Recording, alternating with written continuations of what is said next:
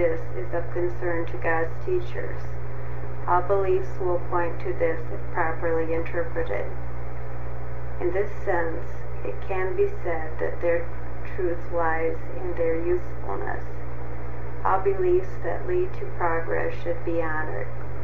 This is the sole criterion this course requires. No more than this is necessary.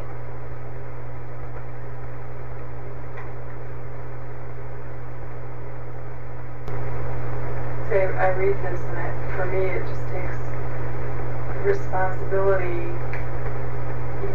responsibility in the world, responsibility as a mother, responsibility as that just, like zooms it to a whole other place. And I think this is my responsibility to all those people that I thought I had responsibilities for.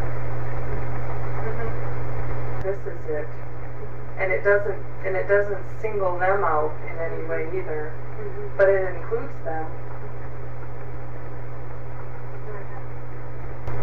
I can remember just taking on other paths. I was saying that I was doing this mostly for my child. What better gift could you give your child than to teach them how to come to the same piece of one thing?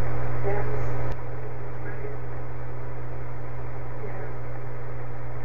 And for my kids, that was not through words.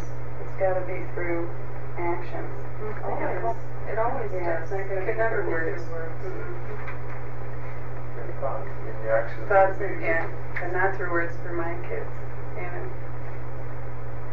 There's a part in the course somewhere that speaks of the true teacher being one who motivates for change.